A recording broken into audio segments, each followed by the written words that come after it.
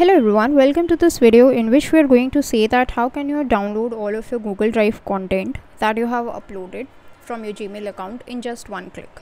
So one of the steps is that you go to your Google Drive. Suppose this is my Google Drive and I just go to this and I click on any folder and click on this download button. So this folder contents would be downloaded. If I want to do this for multiple folders, then I can shift click and select those folders and then just download those contents. But this would take time as I have to manually select all the folders, but it won't do the same thing, that is it won't download all the contents at once for me. So for this, what you need to do is just go to google.com. so let me just open it up in a new tab, then switch my account to this particular account, that is from where I need to download my data. Then just go to manage your Google account by clicking on this avatar icon. In the search bar, just type in the word download.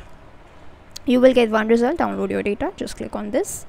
Now you will get to Google Takeout. Now by default many of the products would be selected, so click on deselect all and just scroll down until you find drive.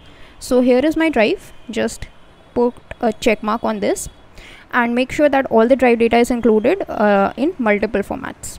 Then scroll all the way down to where it says next step. Click on next step and set the transfer destination, which is send download link via email. You have other options as well, so I'm just going to send a download link via email. I would be getting a download link, and once I click on that, I would be able to download all my data.